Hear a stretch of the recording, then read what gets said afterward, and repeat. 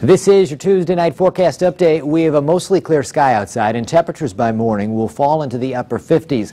Then another day filled with sunshine and comfortable humidity levels comes our way. High temperatures will end up just above 80 by the time we get to late in the afternoon. A few fair weather clouds show up, but none of those will be producing rain thanks to an area of high pressure influencing our weather pattern. Then Thursday, much the same around here. Another dry day with some sunshine. A few additional clouds in the mix.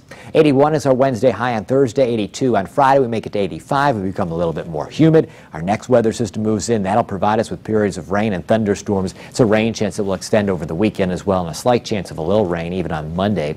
Over the weekend, Saturday 78, Sunday 80, next week Monday 81, then dry on Tuesday 84, 80 on Wednesday, upper 70s for the following Thursday and Friday. That's your latest forecast update.